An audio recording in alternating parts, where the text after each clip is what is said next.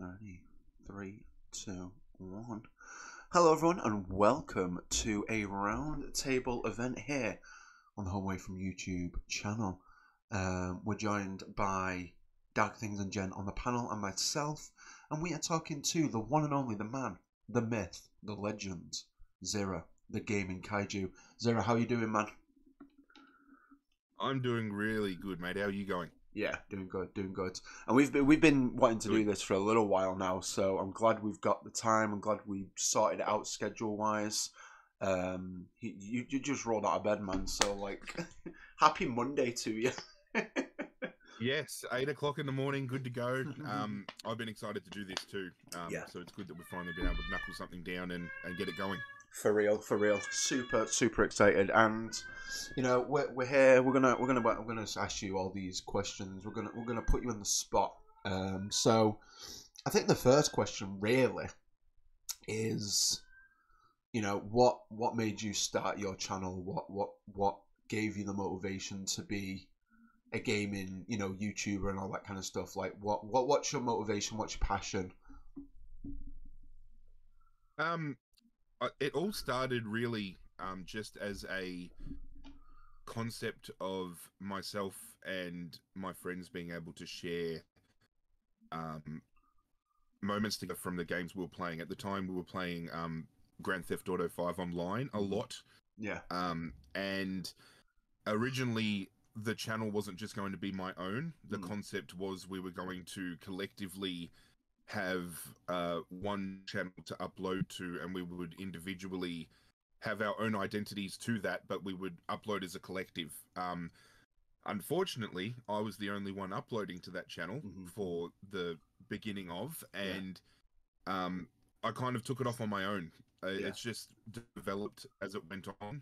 It was kind of just, as I said, in the beginning, it was just a passion project where we wanted to make sure we had memories of the funny moments and stuff we were capturing. But as time has gone on, I've really developed a love for entertaining people. And I think that also comes from a background of having suffered from mental illness for quite some time. I've used YouTube as a creative platform to not only distract myself, but my philosophy as a content creator has always been, if I can bring happiness to somebody's life on days where I struggle to find happiness in my own, I feel a huge sense of accomplishment having done that. And, you know, getting comments from people saying that, you know, they really love what I'm doing, you know, they love my energy, you know, that really keeps me going. So it's definitely been a transformative experience from start to finish, because I started about probably 7 or 8 years ago, give or take. But it's only probably been the last 4 to 5 years that it really clicked with me that I wanted to do this, you know, full time. I wanted to do this properly. So if you go back to the earlier days, it was very like scarce uploads here and there, and the quality wasn't all that high. But then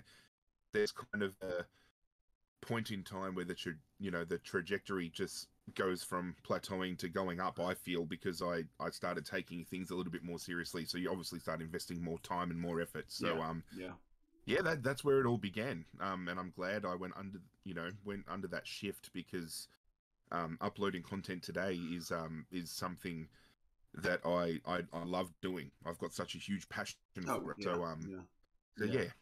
Perfect. And you can see the passion that you do in your videos. You know, you can see the enthusiasm, you can see the joy that you have for doing it, and everything like that. And I mean, I've always said, like, for my own personal, if I'm watching someone and they're enjoying the content they're making, then I'm going to enjoy it, because, you know, it does come through the screen in that way, and it's good that, you know, that you're still enjoying it even to this day, because like people fall off, people give up, and especially when you've been doing it for so long. You said like you're doing it like 7 years, so like that, I mean, a lot of people fall off within like the first couple, and it's like but it can clearly see that you're still enjoying it.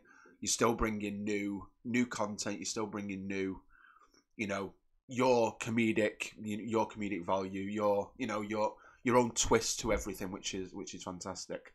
But yeah, like I mean, it's one of them. Like, I feel like along with content creation, like, do you feel it's saturated within the gaming world, in like the gaming community? Do you feel like you're trying to compete against everyone, or do you feel like you're kind of set your own kind of like grounds within it? In the beginning, I would probably say when I went from just, you know, uploading for a couple of people to then getting some subscribers and then realizing people were wanting to watch what I was doing. In the beginning, I was really focused on numbers. Yeah.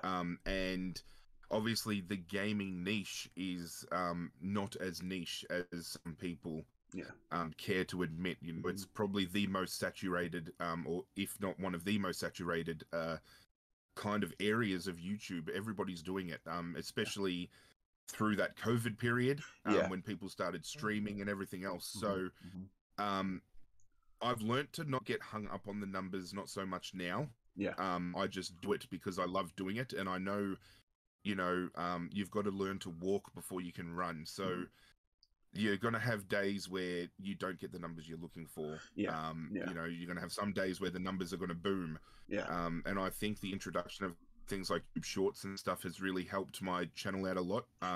Just being able to give like little previews and share little, you know, tidbits about what I do kind of opens up the door to bringing people in. I feel the gaming niche as a whole, though, is only going to get more saturated as time goes on. So it's always going to be an uphill battle for somebody who has a passion for gaming and wants to upload gaming content. But if you can get your... I know YouTube is kind of a numbers game because you are... At the end of the day, if you're looking at doing it as a full-time thing, and you're really driven to do it, the numbers are going to matter. If you're just doing it as a passion project and, you know, you're just uploading for the hell of it, maybe not so much. But I feel there's always going to be competition, and I feel that competition in some aspects is going to make you better because you're going to see all the other content people are putting out, and it motivates you to improve your own content as well because you're trying to stand out amongst the crowd. So that's kind of why I feel my content a little bit has shifted in formatting and just little things here and there that I do now that I didn't do, say, you know, a year, 2 years ago, that have become more synonymous with myself. And now people recognize things that I do as my thing. Which I think really helps you as a brand and as an individual. So I'm still going to keep uploading content for as long as I can. But yeah, I feel if you're getting into the game now, you've got to get into the game in the mindset of knowing that you're running a million-mile race against millions of other people. And, you know, you're going to fall over sometimes. You know, you're going to stumble, but just stick with it. If you've got the passion to do it, you'll get to where you want to be. That's it. It's all about the passion. It's all about if you do get hung up on the numbers, then I feel that's where you're gonna trip up over yourself and everything like that. Like, I mean, I feel like people who do want to upload to YouTube always have that in the back of their minds, like, this can be something, even if it does start as a hobby or like a passion, you know. But at the end of the day, as long as you're enjoying it, as long as you're putting your own twist on it, I mean, that'd be, you know, thousands of people in the gaming community are going to play the same game. You know, they're all going to play the newest game. Like, I was watching your Pal World videos, and instantly there was other ones that were playing Pal World that, like, popping up on my feed. I was like, I don't want to watch any of these people because I don't know. I don't. Yeah, I want Zirra. Like, I'm not going to watch these people. I don't want to. I'm more interested in your take on it, your commentary than I am in the game. Like, the way you present the games and things like that. You know, the way, you know, some of my favorite content creators, like, they've been, I watch them for them, not for the content they create, but because I've learned to appreciate them as people for what their presentation style, all that kind of stuff. And same goes to like anyone in like the WLC or anything like in here. Like I'll watch specific people because I enjoy how they present themselves, how they present their information, and I'll watch the same stuff. Like, I'll watch like 5-6 videos of the same thing because I enjoy the people that present it. Yep. I'm rambling on much. Doug, have you got any questions? Well, first of all, hey man, good to see you. Big fan. Likewise. Thank you. Make sure that when I watch your video, I try to let you know how much I appreciate what you put out. I'm going to resonate with what you said about being passionate about what we do here. It definitely shows in everything you do. But I think I've said that to you like over and over and over again. And there's no one like you. Yep. You're irreplaceable. It's definitely your brand. People are going to come to your channel to see what you like, what Zach says, what you have to offer. And I joined up and started watching you, joined up this away from YouTube right around the time the COVID scene started. Probably just a little bit before that bubble, but right around that time. And I think some of the first videos I started watching of yours were the LA Noir, I think it was. An LA Noir. I was watching that pretty heavily. Man, I got so wrapped up into that. I was so like, oh man, that's what's like, this guy's just resonating with me. So I think it is true. And what you say, so you have a pearl of wisdom that you're offering to people out there watching this. It is that 1,000,000-mile march with another 1,000,000 people. And your passion is what's going to carry you through. Just face it, there are so many detractors out there that if you're just in it for monetization and you're not in it for the actual art of crafting, something that people are going to want to watch, the numbers are not always going to be there. Like you said, they're going to balloon one day, other day, video's going to do dismal. Just from my own personal experience, I hit a topic that was hot. Some of my videos, first videos, getting thousands of views. I'm like, oh, I'm excited. And then as I move to another topic, the numbers go down. And you're like, oh, wait a second. What is it I'm doing? No, it's not really you doing anything different. It's that people aren't as intrigued with maybe the topic that or like a game that someone is playing. Yeah. And like to Zach's credit, I remember what he said. He said, people come. He didn't want to go watch anybody else about PAL. He wanted to watch you. Same. I was like, no, I'll just wait. Zira's gonna have a video come out about PAL. I'm gonna get caught up in that. Yeah. I'll just wait. I want to hear from Zirra. You're my trusted source on lots of different games, or style of content. Because like I remember, it's not always the best thing to do to play a game just because it's the hot commodity. I remember I learned that the hard way. Right? When Valhalla came out, my son and I were convinced, oh, let's do Valhalla. Everybody's going to want to watch it. Not when there are 1,000,000 other people playing the game at the same time, promoting it at the exact same time. Yeah. And we weren't doing it any differently, right? That was another thing with our channel. I was like, what are we doing different? Not really anything. So why would people tune into us? Yeah. I don't know. And be different. I think that, I think the issue with like the newer games as well, from like the bigger content creators like PewDiePie, Jacksepticeye, the big ones, they're going to get the game first. They're going to get the release like 2-3 days early, so then they can showcase it. So by the time smaller creators get the game, they've already completed it. So like people have already watched that. It's over for them. They're like, I'm ready for the new one. I'm ready for the next one. So it is, in that sense, it's hard to keep up with that, I think. And like, you play. I've always said when I used to do gaming and stuff, like play games that you love, or play games that you've been wanting to try. Your current series, the Retro Rewinded, Pokemon Colosseum. I love that game. That was one of my favorites growing up.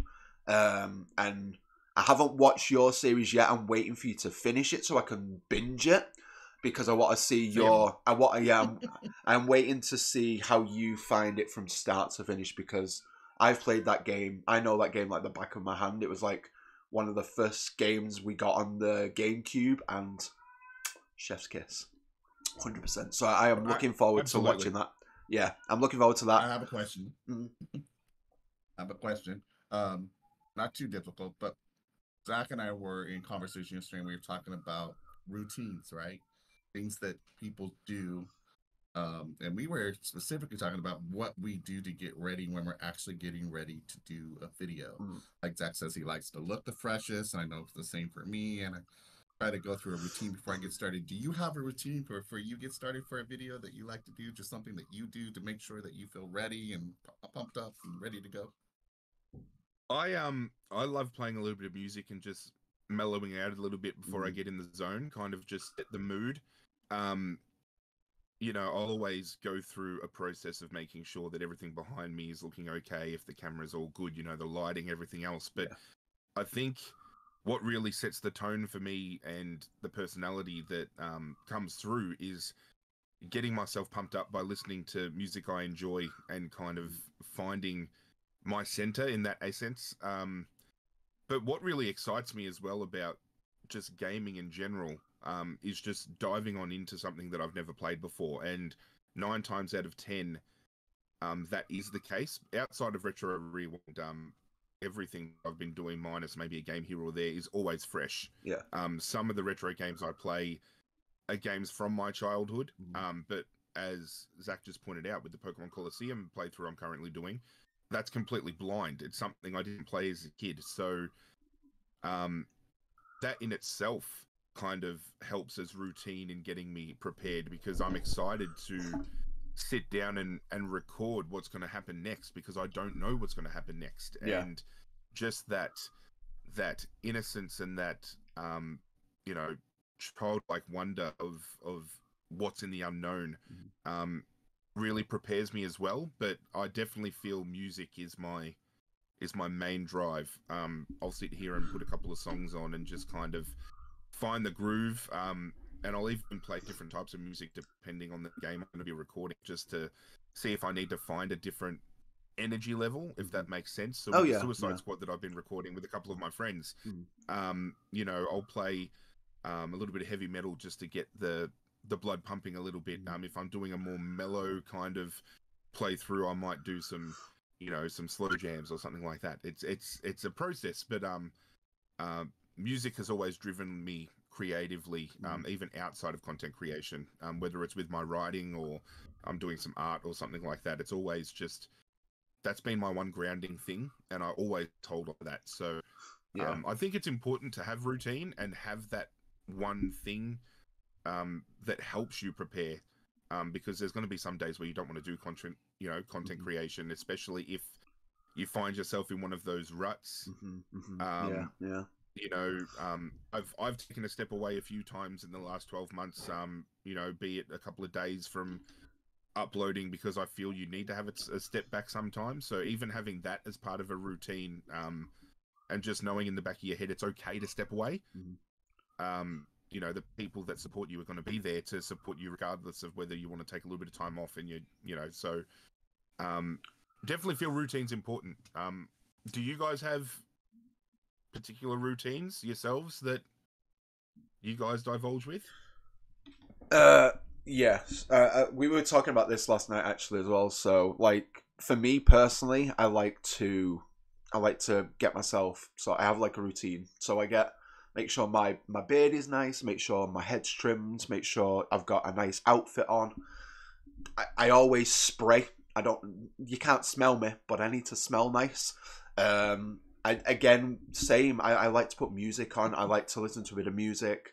Like music's helped me throughout the years with like my mental health and everything. So music is a massive thing for me.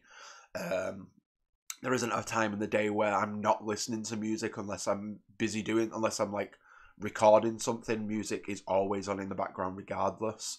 And yeah, it's one of them where I like to prepare myself. I like to just relax, just take a moment and just like, this is what we're doing. I'm very structured with what I like to record as well. So I have like a specific, like, this is what I'm doing today. I like to have it kind of like, not by the minute, but kind of like, I know where I'm at in like the day of like, right, I need to record this, or I'm going to edit this today.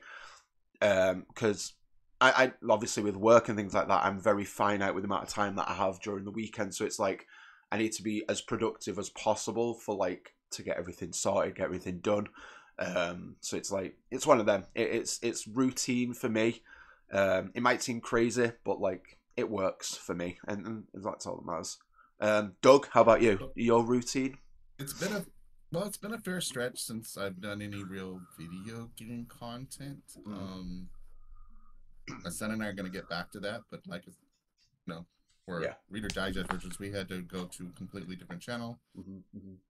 So we're starting that journey over again. But for like gaming content, definitely music is something that he and I will both listen to. And because we bounce off each other when we do our gaming content, because that's a duo type thing. Yeah. We both have to be feeling one another. So making sure that there's no beef between us before we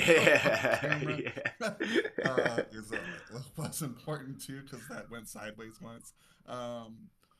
But just making sure in the gaming that I'm in a space where I'm ready to have fun. Oh yeah, yeah. And the music helps with that. Now, when it comes to the other channel that I've been pushing now for Gangbusters since like December, the present day, oddly enough, I will listen to if I'm gonna listen to music, I'm gonna be listening to probably some pretty eerie type stuff, or even soundtracks maybe from like a horror movie or mystery types like that will help put me in that mindset. Or if it's more of just like a mystery of an unsolved person, I'll go ahead and watch an old episode of Unsolved Mysteries with Robert Stack. Nice, just to kind of get me there, or I'll just find maybe there's a YouTuber out there I'll plug. I like watching her content. She doesn't need my help. She's way bigger than I am, but she goes by Seriously, and she does a lot of really cool stuff. And so I'll, like, for the same way I did with my gaming, with taking it from Zirra, finding something that was going to make it unique, brand. I kind of took cues from her about what can I do that's different about my channel, in the realm of that. So I'll listen to music. I'll watch something that is kind of true crime or mystery related, or I'll read. While I'm listening to music, like the little crime novels type stuff, to kind of get me in the mood. And I will also coif my hair and make sure I'm spraying some Banaka. I know no one can smell my breath, but I don't want something go through the monitor and offend stuff like that, to get ready. And I'll do some stretching, right? Before I get started. So, just little stretches, like, nice. Make sure that I'm relaxed. Because when you're doing narration type stuff, feeling comfortable, it's gonna be because I don't have really anything but the video of my voice telling something, and I'll do like the little vocal exercises, like like make sure that my mouth is moving and I can articulate. I look ridiculous. I wouldn't want someone to have to see me do it while I'm doing that. But I go back to the old theater kid and do that stuff too. Nice.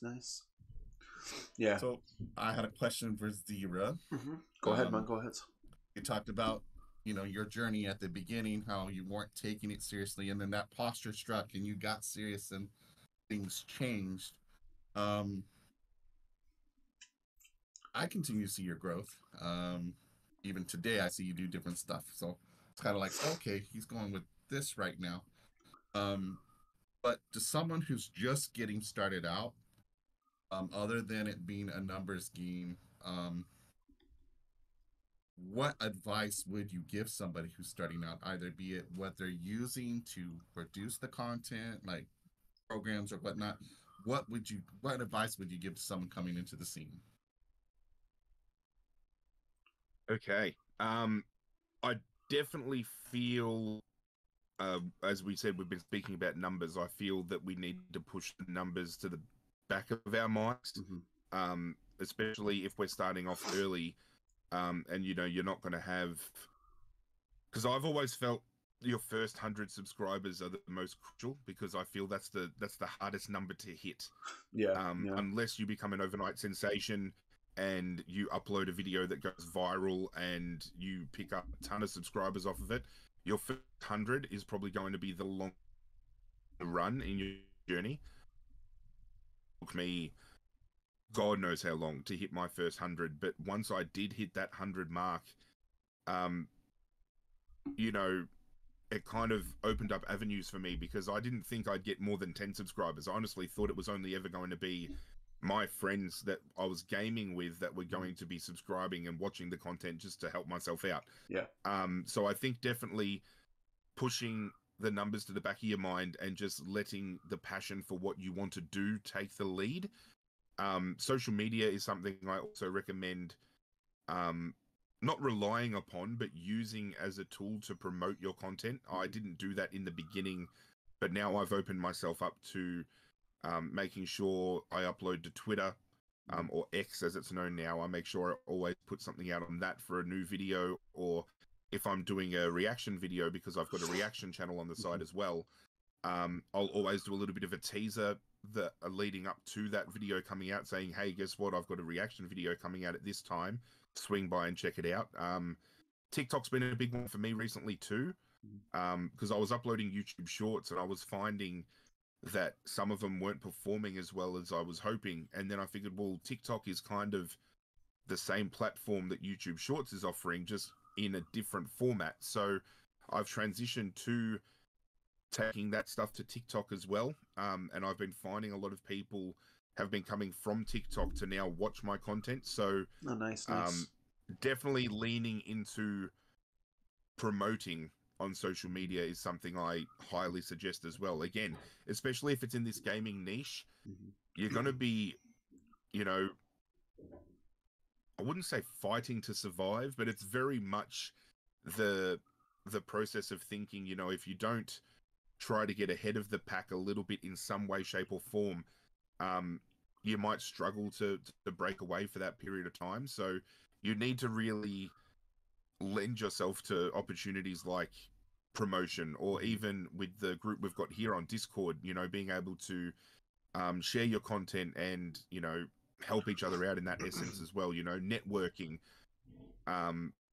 collaboration, things like that really do help out. And I'm not at all suggesting things like sub for sub or anything like that, because I've always been against that. Yeah. That's a trap I fell into early on in my channel's infancy, because I didn't realize at the time that it was such a bad thing. I thought, oh, okay, if this person's wanting to support me, then I'll support them back. But the process of that becomes, they're not wanting to support you, they just want an extra number for themselves. And once they get that number, then they've achieved what they're looking for. You know, you might have a number on your channel, but you're not getting that metric. You're not getting that view, that like, that comment that you want to be getting. So I definitely recommend steering away from that kind of stuff, but don't be scared to network with other people. You know, I know some people might be against what we do in the Discord here, you know, with posting our videos up and sharing, but we do it in a way that it's not forced. It's something that you can elect to do. And, you know, I feel that I've made connection with the people that do upload in our group. And even on Facebook, in some groups I upload to, some of those people are now just watching my content as soon as it's uploaded, outside of having to post it in those groups, because they've come to appreciate the content I'm doing. So it's just a process of allowing your passion to take the lead. Don't be scared to, you know, network with people and broaden your horizons a little bit in that aspect. And I think the biggest thing I would tell people is, and I've touched on it already, speaking to the both of you, is to step away if you feel you're burnt out or you need to hit reset. The worst thing you want to do is feel that burnout, but still try to push content, because people are going to notice that something's up. You know, they as Zach said, you know, being able to watch you through a screen, you can pick up on the energy that person's putting out. That's a big reason why my content has now shifted to having a webcam for all the content I do, as opposed to just some of the content I was doing, because I feel that way people can physically see how I'm responding instead of just hearing it in my voice. So you're going to be able to pick up on little things when people are burnt out, and in the past, there were some times where I was putting content out there and I was feeling absolutely terrible. And I feel you can pick up on that. So step away for as long as you need to. I'm always posting on my community tab if I step away saying, hey guys, sorry, I haven't uploaded, you know, something's going on. I just needed to hit reset. And, you know, everybody just comes back saying, you know, take as much time as you need. You know, you need time for yourself. And at the end of the day, that's what you need to remind yourself. You know, you're doing content creation because you love doing it. Hopefully you're not just doing it to get monetized or anything like that, because I know there are many out there that are only getting into the YouTube game because they want to make money. And I feel that's the worst way to, it's the worst way to drive your content. Because 100%. If you've only got dollar signs in your mind, I feel you're not going to get anywhere, especially if you're a brand new channel and you're struggling to get, you know, your first 100 subscribers. You know, you've still got to grind out that extra, you know, couple of hundred to get anywhere. And I feel you need to have the right motivation, have the right drive. I don't think money is a drive for content creating or live streaming, and not just even in the gaming platform. I just think in general, just creating content, you need to have 100%. You need to have a passion for it. You can't rely on money coming through, because unfortunately, I don't think the people realize how scarce that money is when you do get to that point. You know, I've been monetized for a couple of years now, and I'm thankful for the money that comes through, because that money, when I do get it, funds the next video game I'm going to play. So it's a process where the YouTube monetization is continuously allowing me to bring content because I'm putting it straight back into the channel. But even then, I've seen comparisons to some other content creating friends of mine that are getting a lot more than I am, or a lot less than I am. So it's a battle, and people are thinking, oh, as soon as I'm monetized, I'm going to get hundreds of dollars, and you know, it's gonna change my life. It really is not going to change your life at all. It puts a little bit of extra money in the pocket, if you're lucky. So don't let money be a drive for what you're doing. Allow 100%. The passion to push you through. 100%. I like that last part that you sold beyond the money, not being in it for the money. I think that's where a lot of people who come on like, oh, I'm gonna go be a YouTuber and make money, it's gonna be the most easiest thing. So many things that go into producing that are not easy if you want to succeed and produce quality content. 100%. Like, you know, and like you said, routine, being able to step away. One of the things that, and I don't know, I've been on your YouTube channel several times. I've never seen you have your schedule listed over there, I don't think.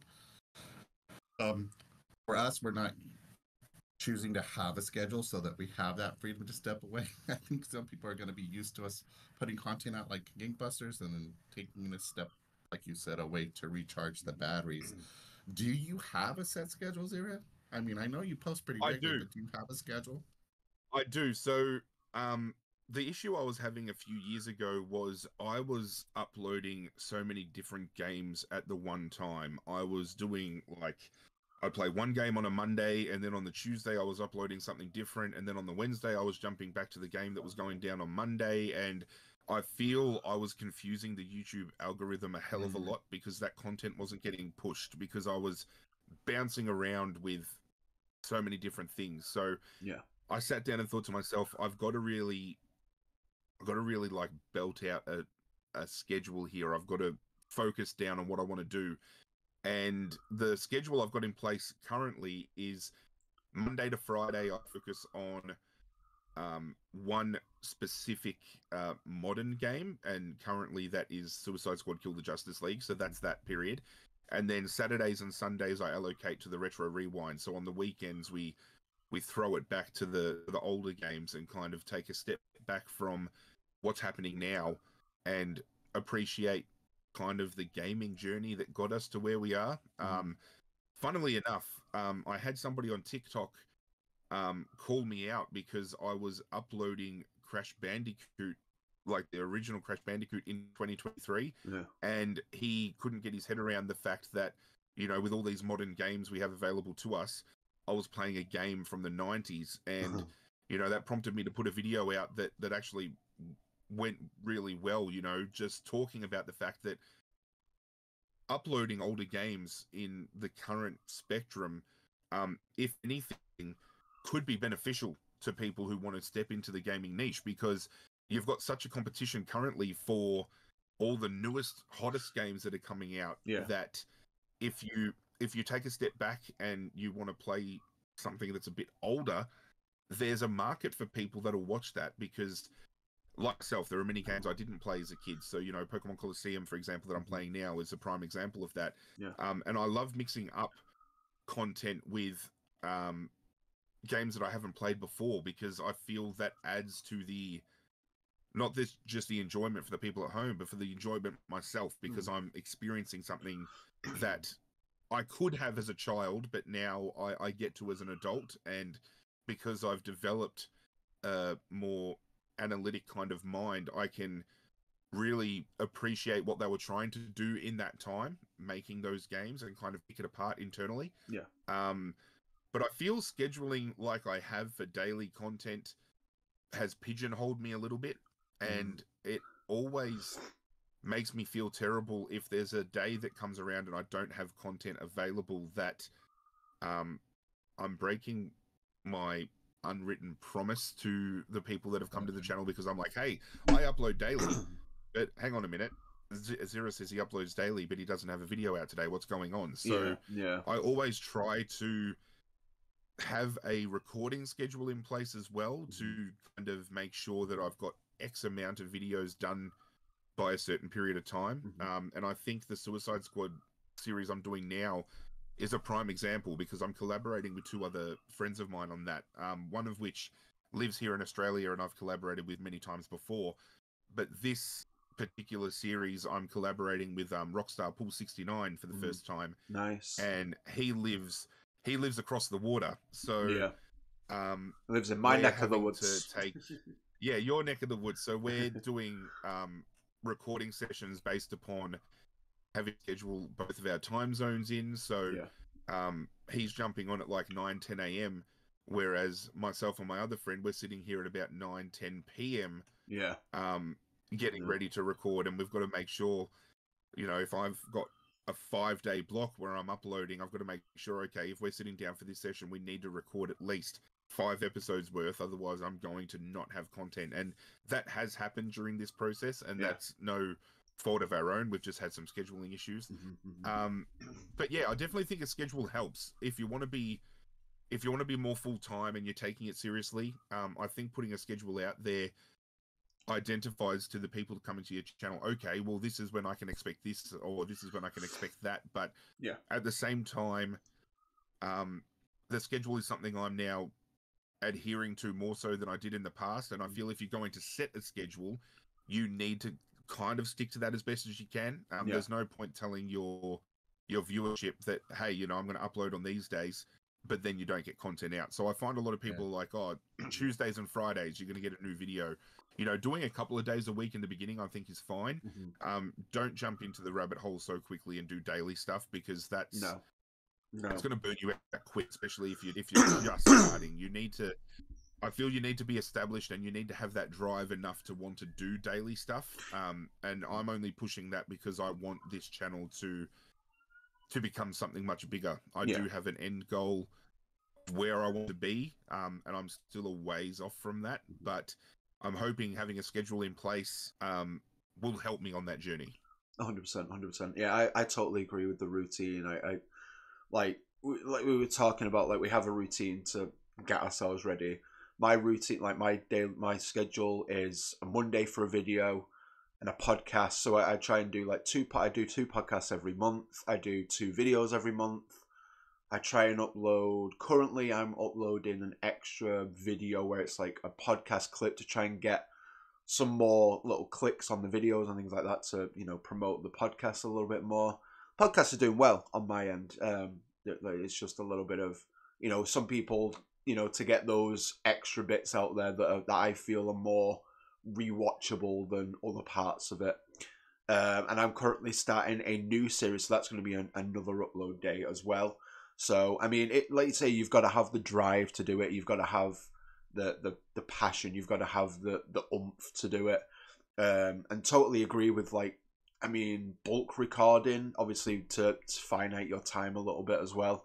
I mean, if you can do that, like, set a few hours a day to, like, do what you need to do and that kind of stuff. So, yep. But yeah, I mean, in terms of, like, uploading and things like that, what do you recommend? Like, do you recommend? Obviously, you do daily. Do you find some videos during the week do better than other videos, or, like, say, like, a Tuesday does better than a Wednesday, or does it just depend on what you're playing, what you're doing? Like, I think it definitely comes down to what you're playing as well. And it also comes down to how you dress that video. And when I say dress, I talk about how you title it, how the thumbnail looks, you know, because we obviously take things in visually, and on a platform like YouTube where you're getting so many videos thrown in your face, it's the videos that have visual appeal from that thumbnail that really draw you in, or, you know, clickbaiting some titles. Because funnily enough, if you look through my metrics, the best performing videos on my channel, or some of them, all have the word sex in the title. And it's kind of ironic, but for example, a video I did last year when I was playing Bully on the PS2 for my Retro Rewind. There was an episode where you're tasked to sneak into the girl's dorm and take a photo of a cheerleader while she's in the shower, right? So I clickbaited that title with taking photos of naked schoolgirls, right? And that video did not perform well. It maybe got 30 to 40 views, but from November last year to now, it has gone from 30 odd views to almost 3,000. It is out of nowhere, has just popped. Similarly with my Cyberpunk 2077 series I did, if I ever went down to Jig Street and paid for some services, those videos got thousands of views. And it's really funny to think that something so simple draws traction, but I've always made the joke with my friends that sex obviously sells, because every time I've used it at pushing point, even if it's for a, you know, comedic kind of thing, how I do it, it definitely outperforms everything else I do. But just generally on as a baseline, I think definitely what you choose to upload and what you're playing as a gamer definitely drives that. And, you know, my Suicide Squad series, again, I'll probably point to because it's the most freshest in my mind.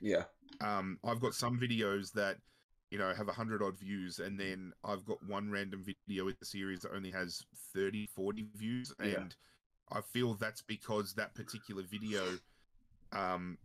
in relation to the other ones, doesn't really have much of a story push, and there wasn't really an angle that I could kind of manipulate when promoting that particular video to draw people in, whereas all the other ones are like, hey, this new villain's appearing, or we're going to go do this, and it's more appealing in that way, because you're trying to draw people in to click, and if you don't have that clickable feature, that video is going to struggle a bit. But as I just pointed out, some videos you might only have a few views on, and then over time they're going to collectively grow. So the process I've now gotten my mindset into is not to worry on the immediate numbers, because with time those numbers will increase. My Hogwarts Legacy series, I've seen every video increase hundreds of views over the span of starting that game to now.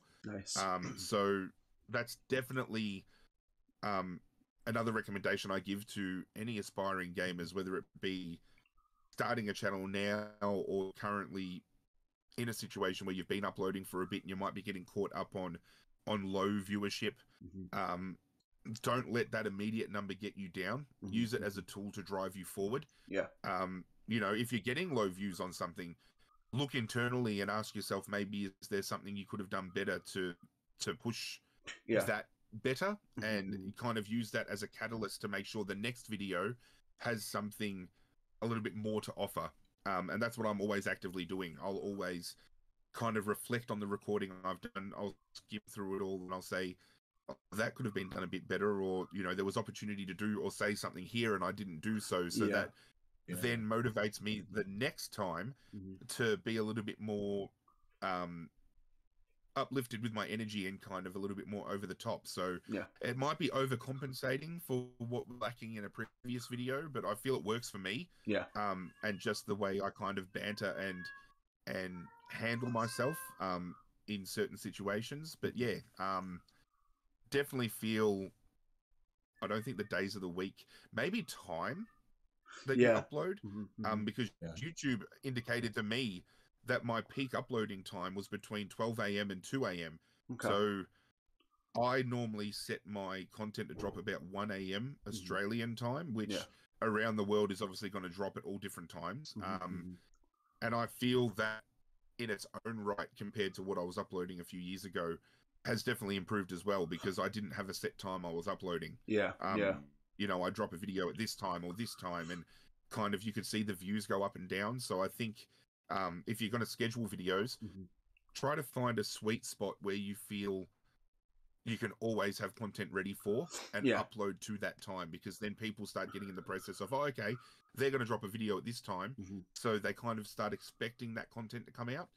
I definitely think time more than days of the week. The playing influence. Perfect. I find the time, like some videos, like so I schedule my videos to come out around about 5 p.m. So like when people this time are like getting out of work and things like that, or like I try and do it for like Eastern time, so it's like 12 p.m. Eastern time, so it's like middle of the day for those, because I've looked at my analytics and most of my viewers are from America, because I do like Disney park content. I do like a lot, obviously I do Disney content, so it's going to appeal more to the masses of like Disney World of like the Eastern time. I'm like, oh, why is this British dude talking about my park? What's going on here? But like, I feel like the I've tried loads of different times, and I feel like 5 p.m. my time, like GMT, works well for me. It does well, to be fair.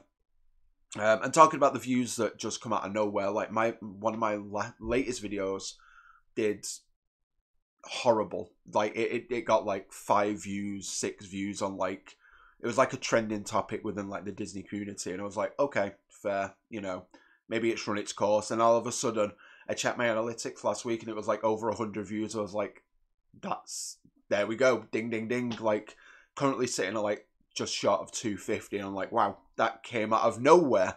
So definitely, if definitely keep, don't get hung up on the numbers. It's really not worth it. It's really not. I've been there in the past. As you probably all know, this is like my 4th channel, because the first one I started doing before it was the Golfer Gone Disney, it was kind of like just a regular it was Zach Does Things. So that was just an amalgamation of everything. I was like, people need to know everything I'm doing. Like everything was on camera. And then I did the gaming channel, and I was like, that was through the COVID and everything like that. I was like, yeah, I'm at home more. I enjoy playing games. And then that kind of like run its course, because I got back into work and I just didn't have time to play games and record like that. And then I tried to do daily vlogging, and I was like, that lasted about 3 months. So I was like, this is too much. It's too much to handle. I can't do daily stuff, especially with like being at work and like not having the time to do it. And then I came to this one, and this routine that I've got works well for me. It's it's all about finding that life balance. Like, I'm not going to put everything on the line. I'm not going to put everything online. Like, I don't want to. I've learned my lesson from that. Like, you've got to have your own kind of like your own personal time. And I guess a question from that is like, obviously you do gaming and things. You have your reaction channel. I know you have a podcast that you've recently started, an AFL podcast, which Australian Football League. Is that what it stands for? Isn't it? Yep. Yeah.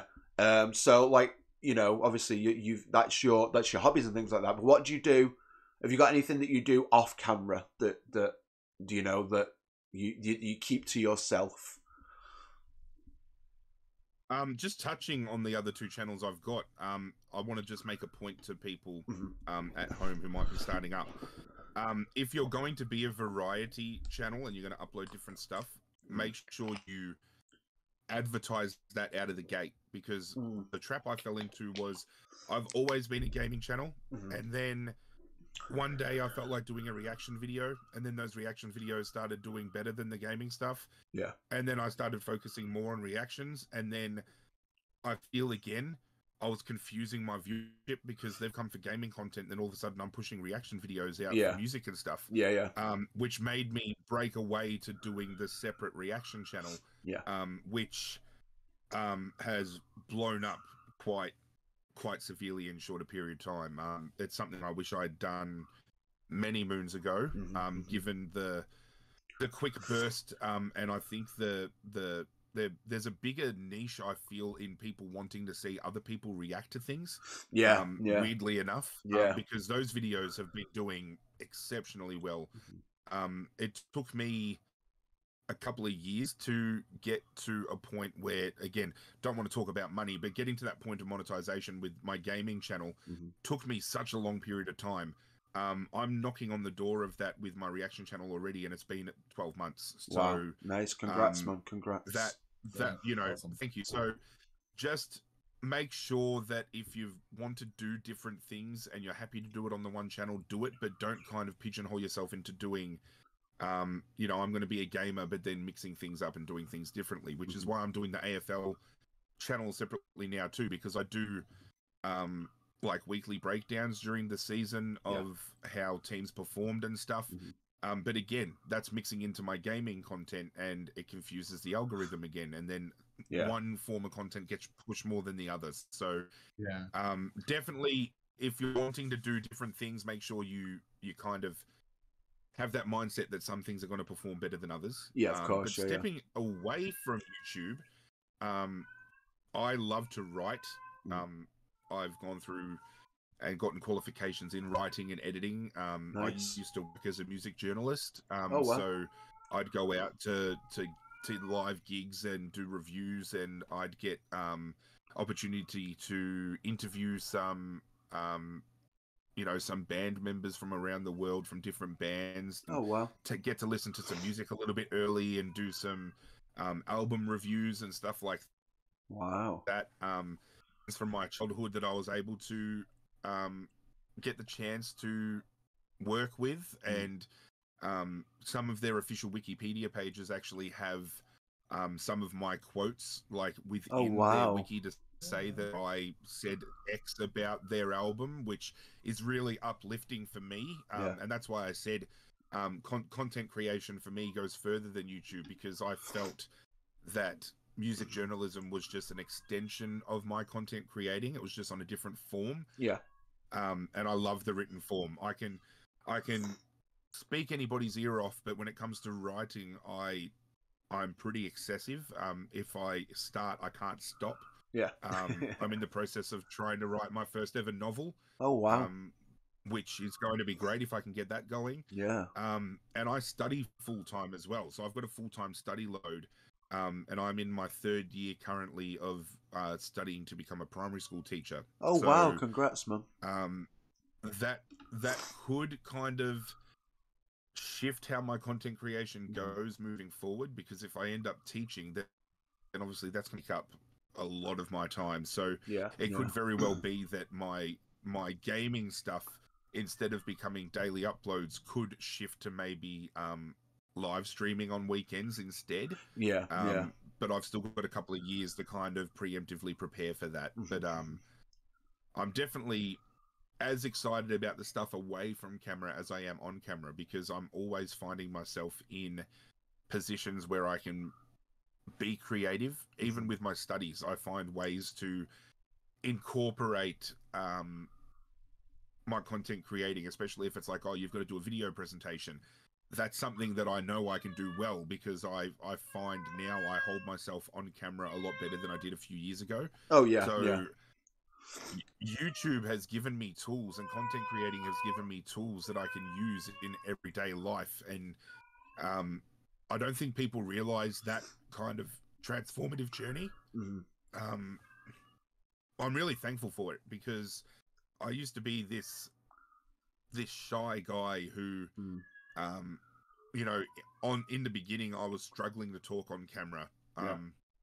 Was finding myself a lot having to restart recordings because I was stumbling on words, or I didn't know what to say. And I think if you watched an earlier video of mine compared to now, it almost feels like two different people have uploaded that video. But it definitely lends itself to how I carry myself in real life. I've got more of an air about myself. I've got a lot more self-confidence in myself as well. And that namely comes from, you know, comments like what Doug said he leaves on my videos, you know, talking about, I think one of the most recent comments that I got was something very much along the lines of that if you could bottle my personality and purchase it, you would.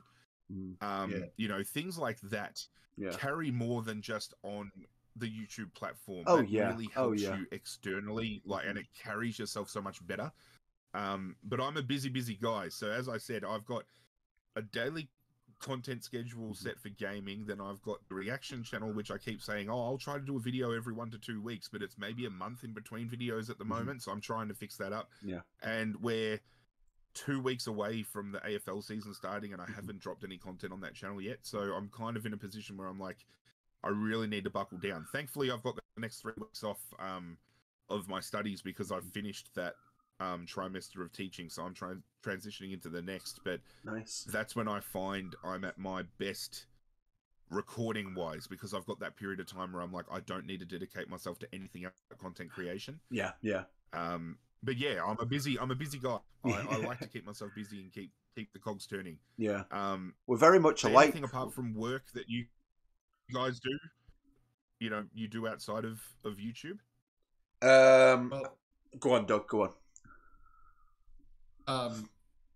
Actually, the stuff I do on YouTube is what I'm doing outside of work. It's kind of become it's not just my hobby, it's my passion, because I used to do theater, and I did theater professionally for a good while. Repertory regional theater in Denver, and I did amateur theater in almost every town I lived in for a long time, well into my late 20s. And then life lifes you, and you don't have opportunity, or your schedule doesn't permit you to participate in those things.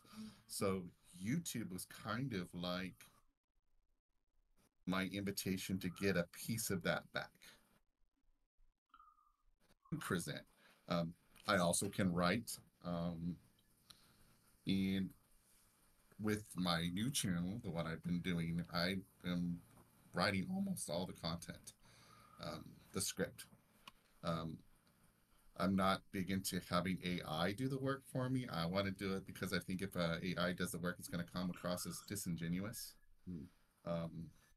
You know, I want me to be presented.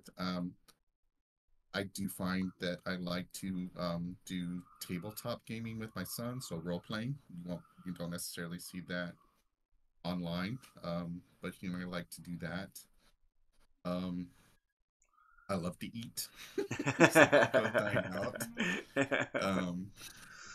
And we were doing what Zach did also, that whole, well, let's let everybody see everything we do initially, and we kind of stepped away from that as well. But my son and, you know, I enjoy my son's company.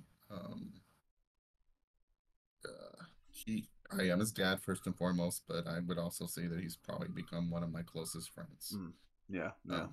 There's a friendship there, not just a parent-son relationship, and that might seem odd to some people.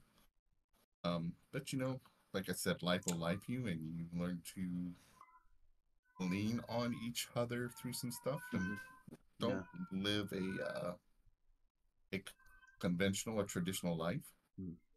So there's just stuff, you know, that's what happens. And then let's see, I like to go for walks. I like to people watch. People watching this one. I still enjoy the not task, but going to a movie, going to an actual movie theater, smelling the popcorn, sitting down in front of that big screen, and enjoying that context, because I think that there's a step away from that. I see society trending to streaming at home as opposed to going to the movie theater to watch a movie. I'm still one of those guys. I liked the experience of going to a movie theater or to a live production. Yeah. I also like to cook. I love to plan out what I'm gonna make, get that recipe together, going getting the items, bringing it home, and presenting something for my family to eat, and they're gonna enjoy. And they say, "Oh, there's love in that." There's love in that food, because you're like, "Yeah, I know. I've put a lot of effort. There's love in that," but that's not. Yes, I know there's love in that food. I think the tabletop gaming is in the works, because my son and I are working on our own role-playing game. And I think I'm going to have somebody who's going to be helping with miniatures. Who, like you said, when you network, you meet people. I would have never met that individual outside of the YouTube verse or the Discord groups, who will be helping with miniatures. And then I think the test group is going to come from people I've networked with and met through Discord and YouTube, who want to play those games. So just kind of that stuff. I like to sing, and I think through something I'm doing with Zach and Infamous or Roger, people are going to see the theatrical side of me, as well as I did stand-up comedy for a long time. With that, it can be dangerous though, because I don't have a filter always.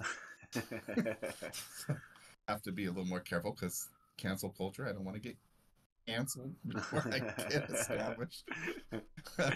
But yeah, those are my things. Those are my passions. Are definitely writing, music, tabletop gaming, dining out. Yeah, nice, spending time with the wife, who just did amazing long yawn over there. But that's my passion. And then I think am a cheerleader. I like to network with people, become their friend, and cheer them on. And I think I wouldn't say it's a hobby, it's just something that I am. I an empath. If someone's going through something extra hard, I know that I can maybe push a little hard to be that voice of encouragement in the back of their head to let them know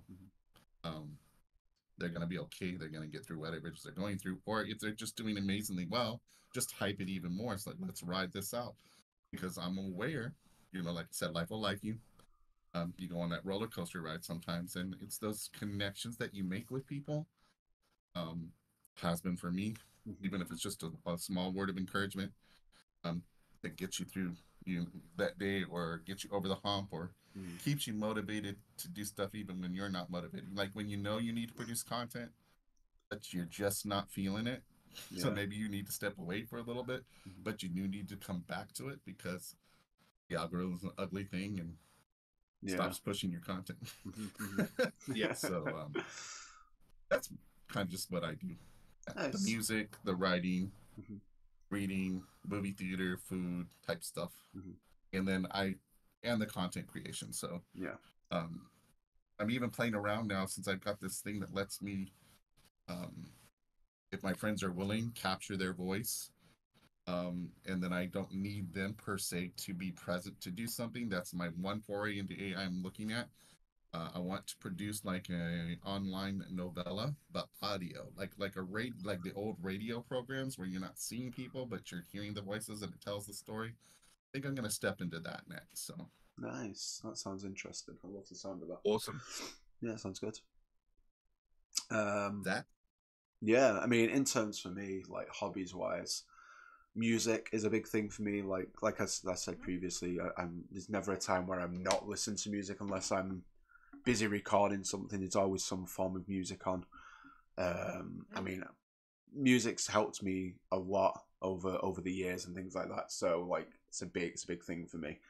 I enjoy going out for a walk. I enjoy I make a day every Saturday to go out for a walk. You know, just to get a bit of fresh air, clear the mind off from the week and things like that. That's super important for me. Golf is something I like to do. Granted, the weather's shite at the moment, so it's not really playable because the courses are all waterlogged. But I mean, it's one of those things where it's when the season comes around, it's perfectly good. I enjoy reading, and again, just making content is a big thing for me as well. Like, I enjoy making the content. That's another hobby of mine that I enjoy doing. Like, always trying to think of ideas. What you know, what would I want to see and all that kind of stuff. So, cooking, I love cooking. It's I enjoy that. It's, you know, I enjoy cooking for my family and things like that. That's a big thing. Yeah, I mean, there's a lot of things that I don't want to put online that I like to do. Obviously, you need that time for yourself, and I feel like that is important. Absolutely. You know, to step away from the screens, and be like, okay. But yeah, I think that's a good thing to have. And I mean, keeping yourself busy. You mentioned you've got 3 channels running. You're doing all your studies and things. Very busy man. I appreciate that. I too like to keep busy. So there's always like I always have a set kind of like things that I want to do every day. So like today, I sat down to actually like record, do some editing, all that kind of stuff. And then yesterday I went out for a walk, did a little bit of recording yesterday as well in the evening and things like that. So, you know, all that kind of stuff. So it's good to have that balance, I think. So, yeah. Absolutely. There is one thing, and I think Roger he brought this up. Roger would want me to ask this, but he is very interested in all of your collectibles at the back behind you and everything. I mean, I have seen a lot of them, and I can see the pops. I can see all of that. I'm a big fan of pops myself. Like I have loads like that you can't see. But like, what started the collection? Do you have more that's off screen in like a shelter somewhere that's like? So growing up, I feel his tastes have influenced a lot. My genre come from him, my music came from him, and just growing up and always seeing collectibles, and he was more of a horror-based collector, so yeah. I would always grow up with Chucky Doll's house and stuff when I'd go visit. You can't see it, but if I move the camera a little bit, I've got Chucky stuff up there too. Oh, nice. There is plenty off camera that I've got. Yeah. I've got a whole setup kind of in front of me where I've got Nintendo 64 set up there, and I've got all these other collectibles that range all above me. Nice. And I've got a locker full here. There's another shelf there. There's a cupboard over there full of stuff, and then I've still got stuff on order in that got a friend that's kind of storing in store for me because I can't bring it in yet. So yeah. It started with, I feel, just a couple of pop vinyls because I really got into pop vinyls, but I got into them late. So yeah. It was a few years after they started getting produced that I was like, hey, these things look kind of cool. I'm going to start collecting. And then I turned to more gaming stuff. So I've got a lot of PS2, PS1, Nintendo 64 stuff. Yeah. And then as that it just expanded out to different things. And like if I had pops for a certain line, and then I saw action figures for the same line, I'm like, well, I can get into that because I've got the pops to match. So yeah, it's a very slippery slope. It is. And it's a very expensive slope to fall down as well. Absolutely. But it's an extension of myself. And I'm constantly shifting things over here. With the Suicide Squad series I'm doing, you kind of get a better angle because I situate the camera in a different position so you can see more things behind me. Yeah. But I'm always actively thinking about what to have kind of over here to push.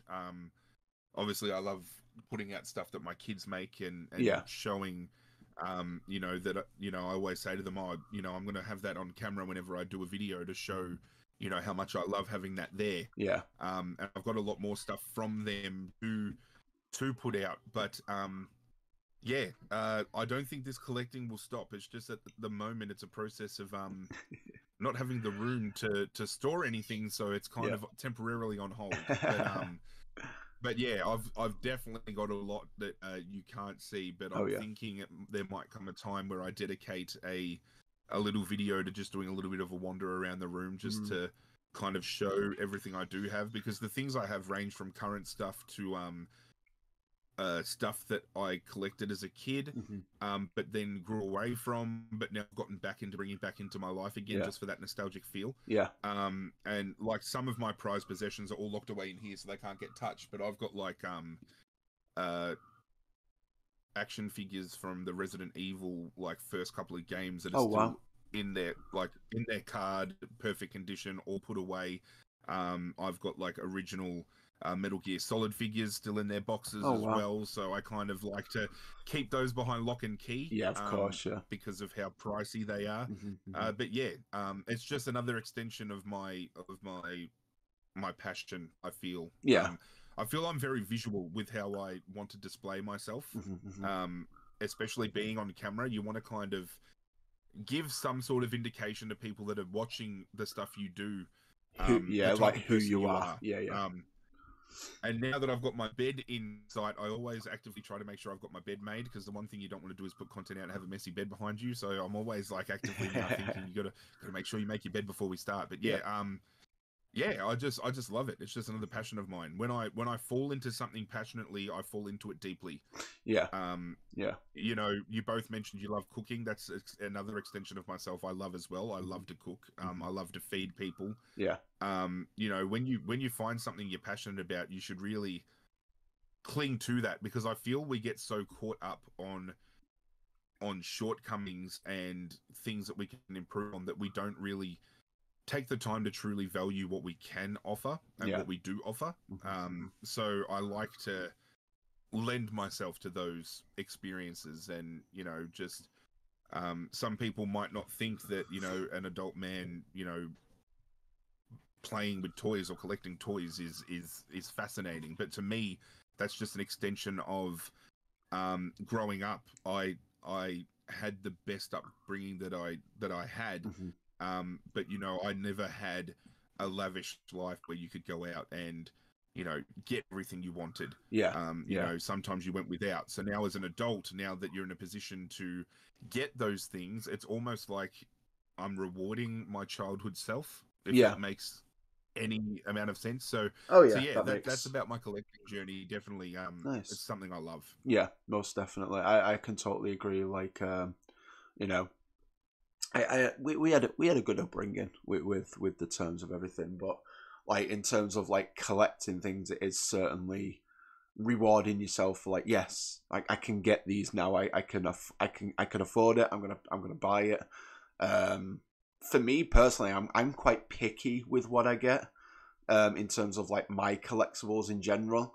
I don't know why. I'm just very specific with like what I have out on my shelf.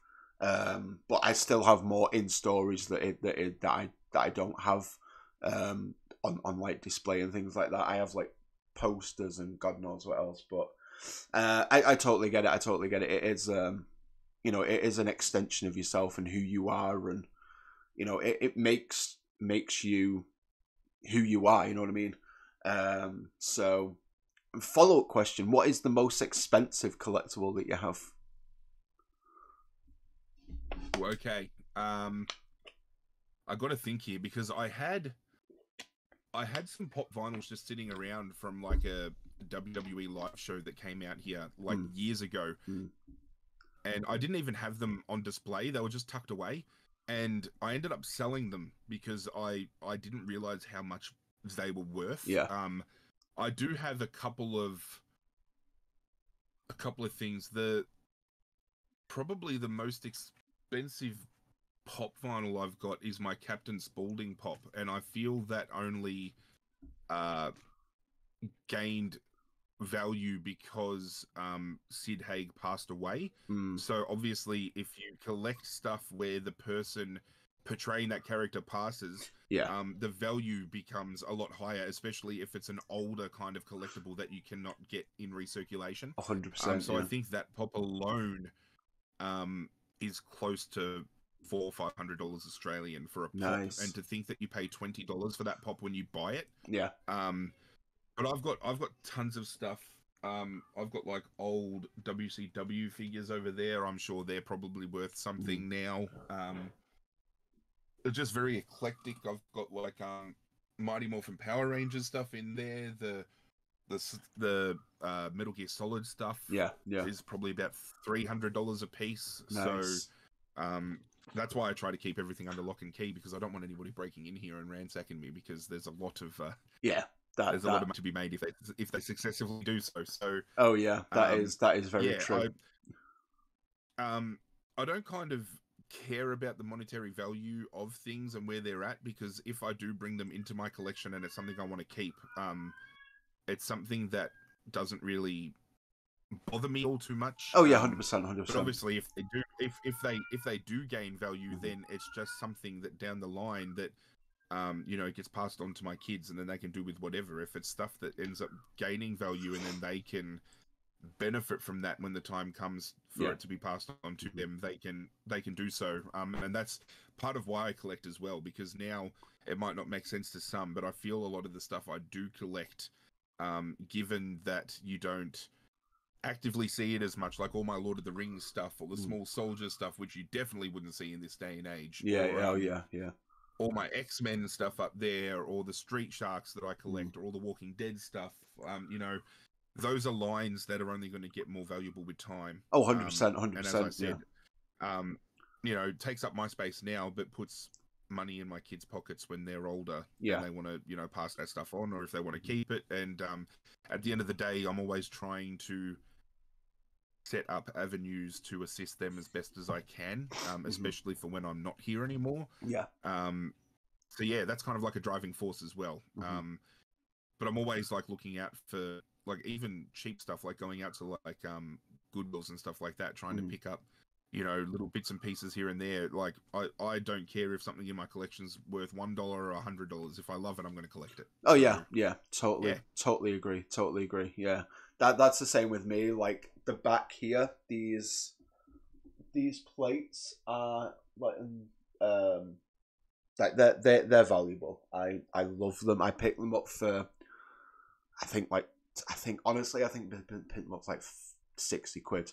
These are worth like quite a lot. Like I think they were around. These were like one of the last things that were produced when Walt was alive. So I have a promotional poster for Song of the South that I picked up for cheap. That's worth a pretty penny. What else? Oh man, I don't even know. I have some crazy stuff. But again, it's not about the monetary stuff. It's about that I like it. I'm going to collect it. That's what makes it. And like you say, it's an extension of yourself and all that kind of stuff. So at the end of the day, that's what it is. Doug, any questions?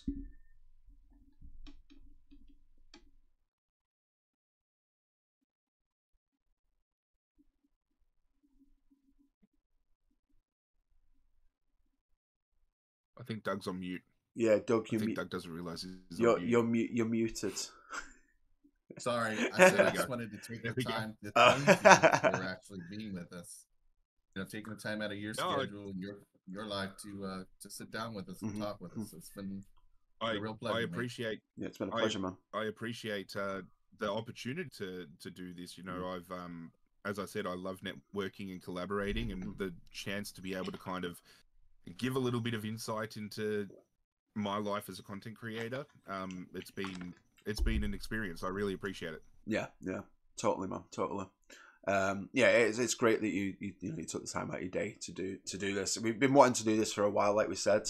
I'm super looking forward to it. I'm glad that we got to do it. Super excited that we've done it. Let me think. I'm trying to think. I do have another question actually. In terms of your like handle for YouTube, where did that come from? Like, obviously, it's a take on Godzilla, is it not? Yes. Yeah. So I've gone under a transitional shift. So originally, when I first started gaming and gamer handles became a thing, I had the gamer handle Fueled by Darkness. Okay. But that sounds epic. It does. But when it came to wanting to upload to YouTube, I felt that I needed a name that would resonate a little bit more as its own entity. Yeah. And I went by Zirra for a long period of time. Yeah, I remember you did. But yeah. I had some people reach out to me with concerns that maybe that name wasn't really appropriate for some particular races that felt maybe could be perceived as a racist kind of thing, even though it was never created for that intent. Yeah, of course. Yeah. I don't create things to upset people like that. So, and for the most part, from that Zirra, people were just calling me Zirra anyway. Yeah. All the people I was gaming with were just using that as a nickname. People in my life here, in real life, external from the camera, still call me Zirra as well. Yeah. So when it came for the brand shift, which happened probably close to 2 years ago now, has it been that long already? Zirra was just So Zirra was obviously an easy switch because it was something that everyone was calling me anyway. Yeah. But I kept that gaming kaiju moniker with it because I feel Zirra on its own is a little bit too ambiguous of a name. It doesn't really direct you to what the content is about. Of course, yeah. And maybe the mystery could drive people to checking your channel out, maybe. But I felt having gaming kaiju there still kept links to the Godzilla kind of aspect of things. Yeah. Because Godzilla was the mascot for my channel since dog years ago. Yeah. But keeping that and, having the essence of this is who I am, but this is what I do kind of smashed together. Yeah. That's where that handle come from. The Zirra name was great because there was people that I was, like random people I would game with in lobbies that they'd come across the name and they thought it was so hilarious that I captured it on camera just dying of laughter. And when I started getting that kind of feedback, it was like, this is something I could push as a brand. Yeah. Then I think the shift happened because of branding. I eventually want to be in a position where I can make merchandise and stuff like that. And I feel it was better to do that shift prior to all of that being in the works. So there's no misconceptions or anything like that. But yeah, that's how we got to where we are today. And obviously I shortened that on my gaming handle to Zirra TGK, just in short form. But yeah, I feel this is the identity that I've been wanting. I think it's the perfect kind of amalgamation, as I said, of who I am and what I do. Yeah. If that shifts in future, who knows? But I mean, even my reaction channel is known as Zirra Reacts. So they even know me over on that channel as Zirra. On the AFL podcast, I'm going to go by my real name, but I'm also going to, mention that, some of us might know me as Zirra because of the content I've put out before. So, of course, it's funny that something as simple as a gamer tag can become so synonymous with yourself in the real world. That I've even had people in different Facebook groups that I am outside of YouTube, like when I'm using my real name on social media, recognize me from the content I do, and they call me Zirra in those chats and in those groups. So having that identification in the real world is really affirming that what I'm doing and what I've done has cemented me in where I really want to be. Nice, awesome, man. Yeah, it's good that you've solidified that name for yourself as like a nickname. I feel like once you've done that, you've kind of like made it a little bit like people know you for that name, and it kind of like creates that entity of yourself. Like it gives you that persona of like the camera personality and everything like that. But yeah, man, that's awesome. I do have one more question, but I need the bathroom, so I'll be back in a minute. That's fine, because I'll actually quickly take a bathroom break while you do as well. Yeah, and we can come back if you'd like. Perfect. All right, beautiful.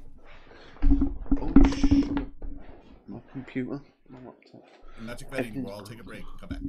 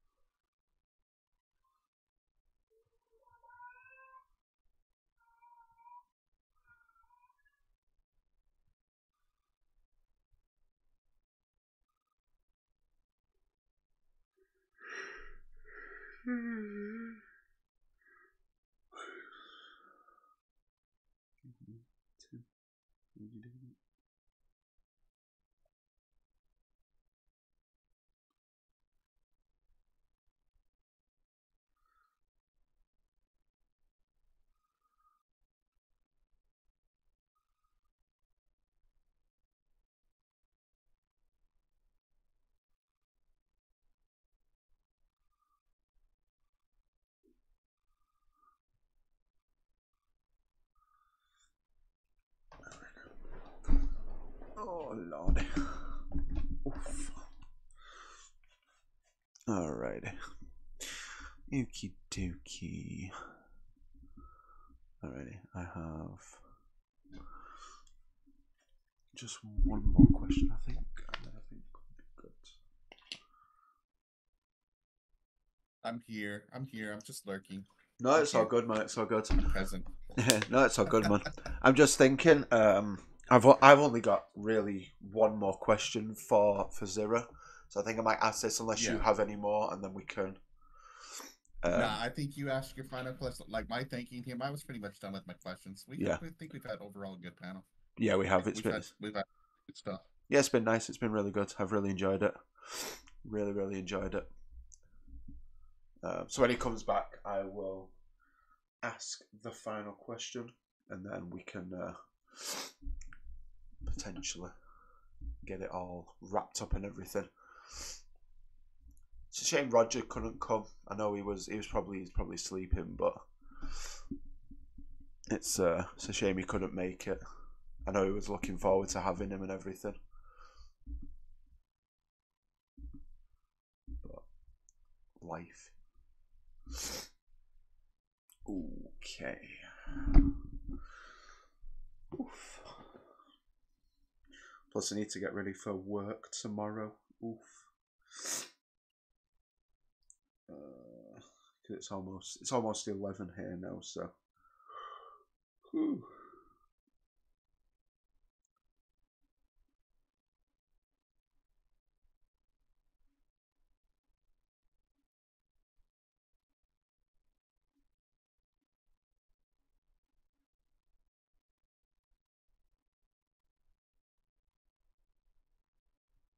Looks like we have Zirra back. Yay! I'm back. Nice. We're all We're all ready to go. Okay, so I was just saying to Doug, I only have really one question left before we wrap this up, and I just want to say a huge thank you again for taking the time out of your day. Waking up early and doing what joining us here and everything. So my final question, Zirra, is what has been your favourite series to produce on any of your channels? Oh, that's a great question. Really loved Cyberpunk 20, despite the globalized hate that game got. Oh yeah. I feel I must have been a version of that game because I played it on the PS5 day one release and went into one bug the entire play. Oh yeah. So I incredibly lucky. I think though my favorite would have to be a combination of Batman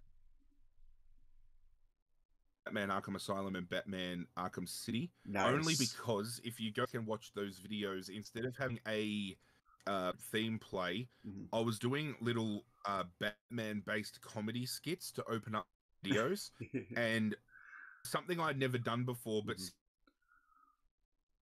something that there was one I didn't do it, and everybody in the comment section dragged me for not having that in the start of the video. So that was just, again, another extension of me and my personality, because I love having fun on camera. And if I have the chance to go absolutely stupid with it, poking fun at myself or someone else, I relish the opportunity to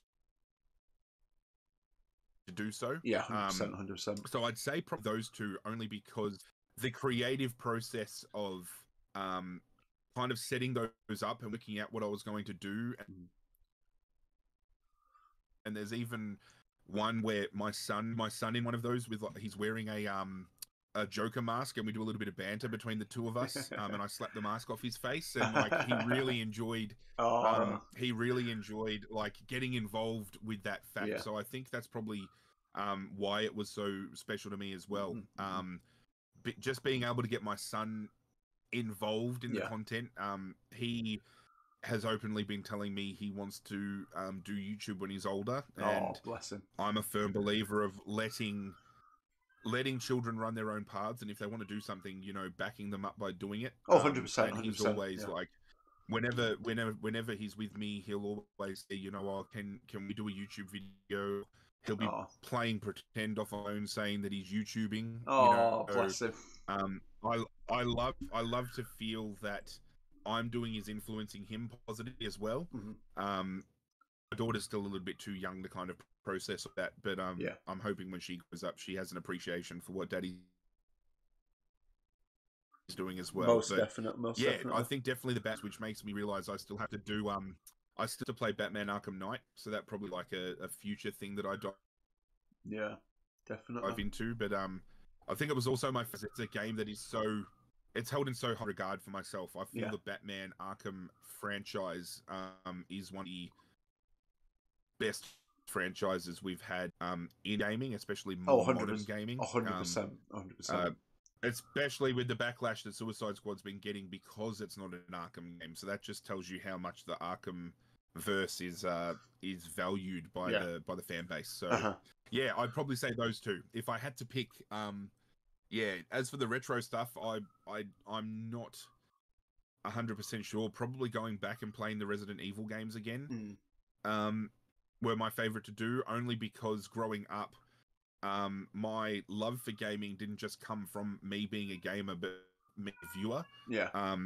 Because a lot of my earlier experiences were seeing my dad and my uncle game together.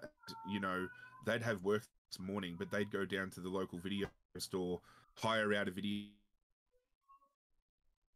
game, and they'd still be, my auntie would be calling at 3 morning, finding out where my uncle is because they're in front of the TV playing, Silent Hill, the Resident Evil, Metal Gear Solid, so probably have them to thank as well for my love for gaming, because growing up I used to just love being a viewer, sitting back and taking in what they were doing. And when I was old enough, it was my turn to then pick up the controller, and I already had that seed myself of my love for gaming, so it made transition from just being able to watch somebody to then playing myself so much greater.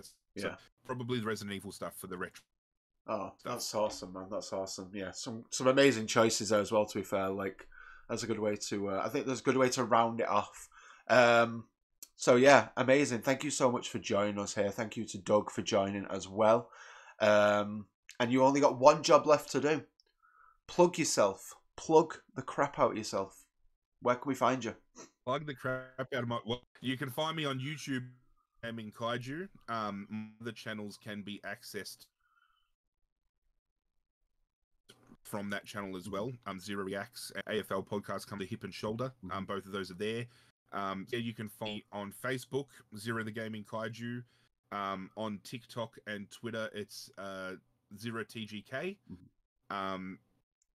That's basically it. I don't do Instagram. I've got one, but I don't do it. I feel that's probably another social media I need to plug in again. Yeah. But I'm active, so feel free. And I've got a Discord as well. I can, if you want links for that, we can when needed. But I do have a Discord. You can find that in. Also, actually, in any of the videos I upload, all those links to check out. You want to hang out on a different form? It's all available. You can add me on PlayStation. You can add me on Nintendo Switch. If I've got the time to facilitate getting on gaming with people that want a game, I'm always do that as well. So feel free to.